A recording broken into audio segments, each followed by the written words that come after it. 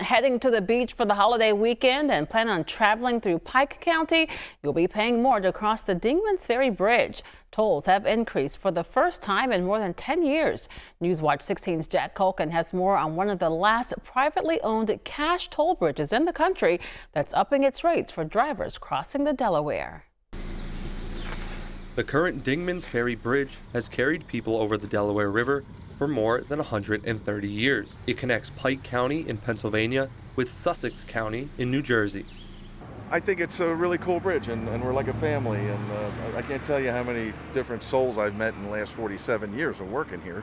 Daniel Kingston is the full-time maintenance manager for the bridge that has rarely seen any change over the last 100+ years.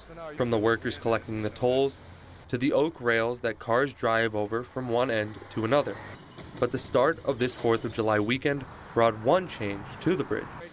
For the first time in 12 years, the toll rate went up. And we've done an awful lot of extensive repairs. Even though we're required to inspect it every 2, we do it every year. And so we put a lot of money into it, and everything keeps costing more, like everybody knows. They go to the grocery store, and so our insurance goes up, our encroachment fees for each state go up. For cars and motorcycles traveling across Dingmans Bridge, the price increase goes from $1 to $2. For bigger box trucks, utility trucks, and trucks hauling trailers, that price goes from $2 up to $3.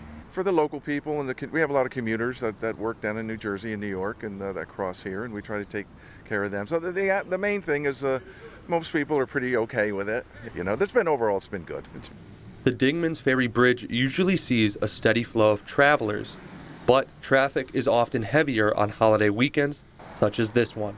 Reporting for Newswatch 16, Jack Culkin, Pike County.